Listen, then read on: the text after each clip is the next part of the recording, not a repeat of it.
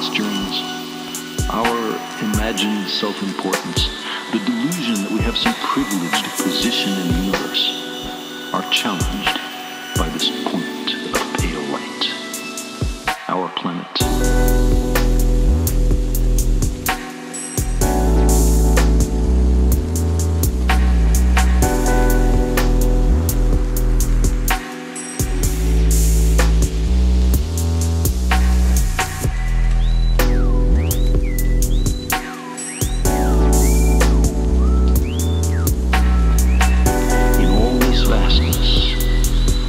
No hint that help will come from elsewhere to save us from ourselves.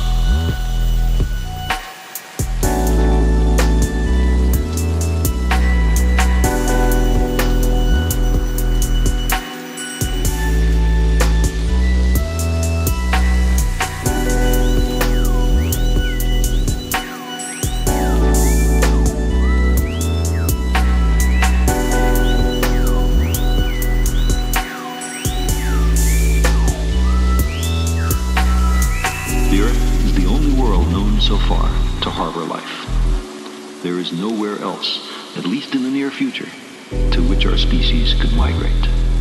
Visit? Yes. Settle? Not yet. Like it or not, for the moment, the Earth is where we make our stand. It has been said that astronomy is a humbling and character-building experience. There is perhaps no better demonstration of the folly of human conceits than this distant image of our tiny world. To me, it underscores our responsibility to deal more kindly with one another and to preserve and cherish the pale blue dot.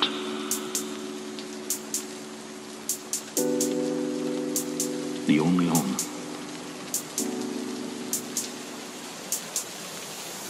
we've ever known.